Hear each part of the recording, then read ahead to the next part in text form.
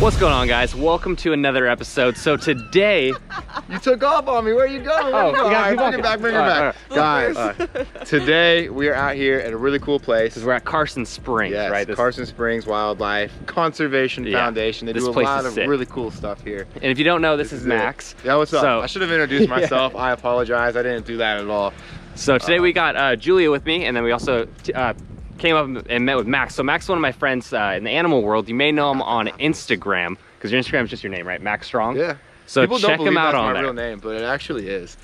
I mean, it's a strong name. It's powerful. The crazy part about it too is my mom's maiden name is King. So my mom's maiden name is King and my dad's last name is Strong. So I'm really strong. Strong King? You know? Strong King? Yeah, so okay. It didn't translate to my actual physique, but it worked out. So guys, Max invited us because there's an animal. Stop. You can't walk I can't see it. You're gonna see him. There's an animal that I've been obsessed with for the past probably 10 years. That's a lot of years, bro. I've been obsessed with this animal, but no one has them. They're really rare, especially in private collections or a collection where you can actually interact with the animal. Most of them are all at like AZA Zoo, so it's all behind bars. But I want to see what this is. Wait, so show them what's behind you first. Oh, you're overlooking this squad. I'm going for one specific animal, guys, but they have so much here at Carson Springs. I mean, is this a pair of hyenas? Yeah, this is a pair. Pair of spotted hyenas. I mean, take a look at these. They actually breed hyenas here, and you can tell the really active one right here. This is actually the female. Her name's Scarlet. Yeah, and in the hyena world, females are the ones that are the most dominant. They're larger, they have more testosterone than the males even do. So that's why you'll see her be so protective when we walk up, because she's the one that rules like this whole area. So interesting. Yeah, a lot of human females like the way that hyena hierarchies are set up, and I kind of understand. Cool, so I'm kind of one-sided here. Go to the left. I want you to see it. You don't want to see it. So if you look at the title and the thumbnail, we're working with a Indian rhino today. And okay, but stop. You're walking too far. You're walking, okay. I want to see. This is good. Okay, what are we, so just tell him, let him know. All right, guys. Indian rhino called Henry. And Henry's what, 39 years old? 39 years old. Henry is probably the oldest Indian rhino in captivity? I think in captivity for sure, but maybe even the world. Okay. So it's impressive. That's an old rhino. And Indian rhinos are the smaller of the two, because there's the African rhinos are huge, but the Indian rhino, I mean, still is nothing to mess with. I mean, they're the size of a giant cow with a horn. It's like a small tank. Yeah. And they're armored. It's like a large tank, but either way you look at it, they're still a tank. Yeah, and one thing you know about their armor, you've seen, like, I guess they're armored these guys. Yeah. So their plates, it literally looks like he's wearing like shoulder pads and actual pieces of armor, like he's a knight from like medieval times. I mean, it's insane. It's so sick. So I still haven't seen this animal, guys. I've seen pictures on his Instagram, and they're keeping me from looking at this. And I'm gonna turn the corner now because I really want to see this animal. Oh, look at him go, dude! My man is munching. Look at Henry. So he's staring right at us, chilling over there. So we're not gonna be able to pick it up on the GoPro because I can't zoom. But I'm gonna. Wow. We'll walk over there. We'll walk. This is awesome, and again, he's cool even from afar like that. Though, yeah, right? just to be able to see him. But the reason we wanted to come up here too is we can actually get in there and we can feed them. So this is a really rare opportunity, and definitely one I couldn't pass up. So Julie and I made the trip up to Gainesville last night because we're like, hey, we are not missing this opportunity. We want to come up, hang out with Max, and check out Henry because, dude, he's gigantic. Oh my God. And we say he's smaller than the African rhinos, but he's still huge. He's still a beast. He looks like he's probably 5.5 feet tall on his back. Yeah, he's huge. Wow. Oh, wow. And notice he's missing the horn. Did that just fall off, or is that something that you guys do here? Yeah, it recently fell off, actually. So just as he got older and stuff, wear and tear, different things, they just kind of walked out here one day and it was off. Yeah. But it doesn't matter for a rhino like this in captivity. Yeah, because he's not defending himself against any others. He doesn't need his horn for anything, and it's just a mixture of old age and Henry being Henry. Wow. Oh my God. He's gigantic. That's crazy. And he's just chewing on his hay, guys. Get you guys close up there. Oh, yeah, cute he is. Now with rhinos, they actually remind me of like Jurassic Park when they're in there with the Triceratops and you see the guy like sitting on the Triceratops, like breathing on him. They're probably what the directors got their inspiration from to use for the movie, but they are incredible. And words cannot describe like Look at, what I'm okay, thinking. so like I was telling you on the side, you see like the like the shoulder pads. It almost looks like he's a football player with literal shoulder pads, and they move, and it's, I don't know. I don't even know the best words to describe him, but he's incredible.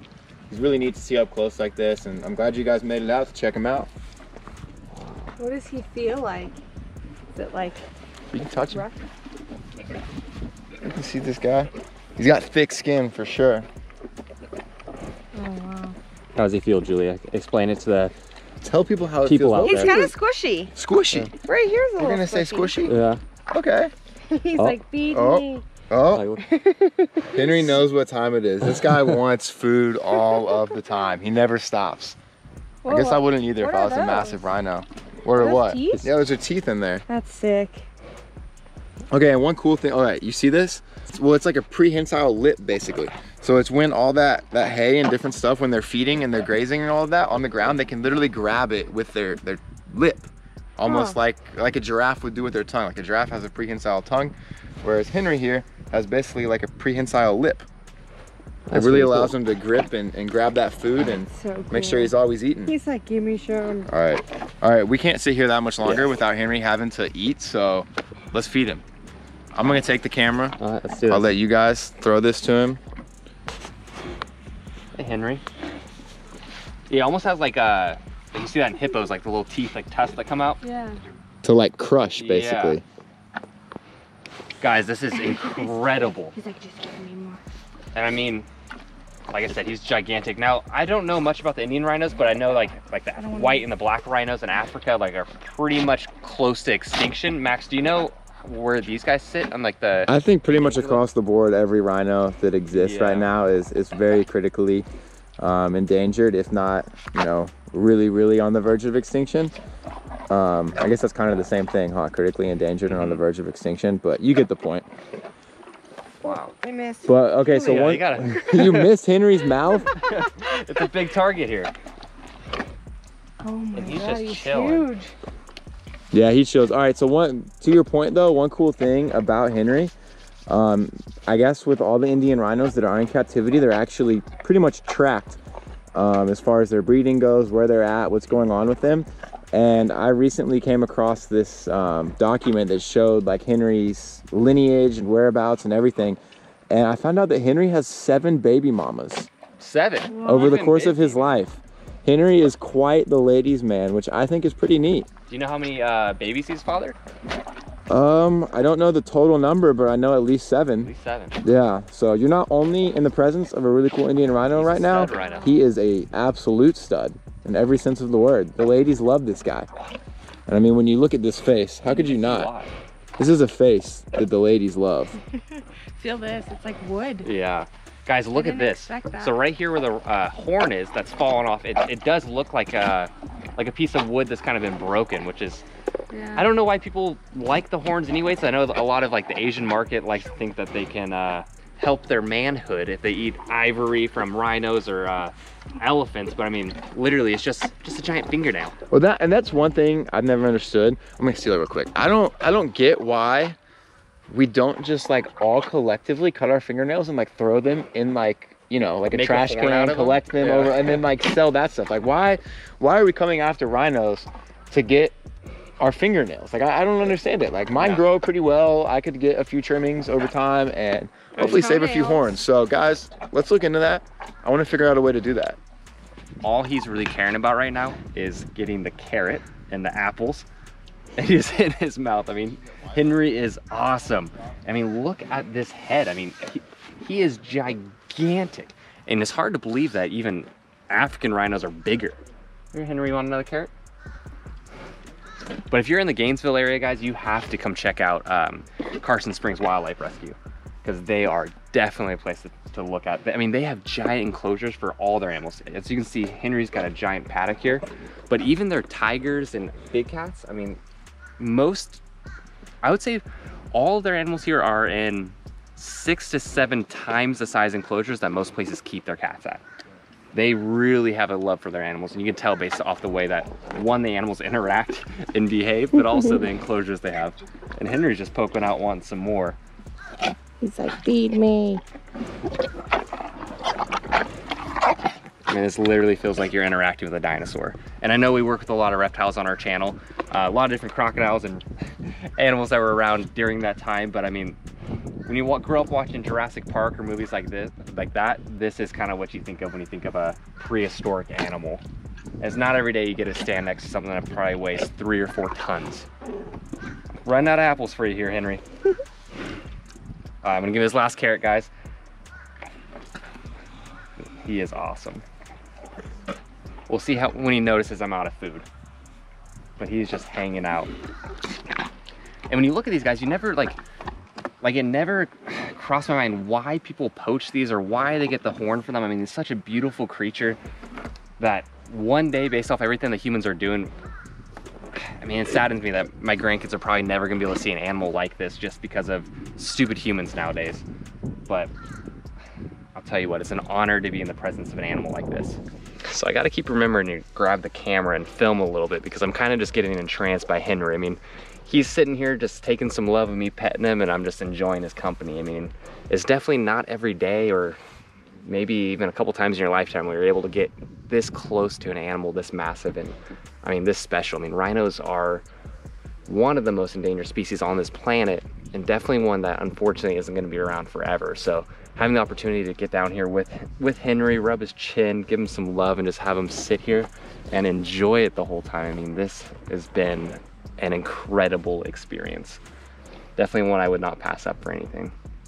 Yeah, let us know what you think, guys, about content that's still with animals, but maybe just not reptiles. I mean, probably don't know if I'll be coming back all the time to hang out with Henry, but we do have friends with other type of animals that aren't just crocodilians or venomous snakes. So if you guys want to see more of that, I mean, we do a lot with different types of animals, we just don't film it. This is the first time we really wanted to branch off because it's such a impressive moment to hang out with a rhino. But let us know what you think. Hey, buddy.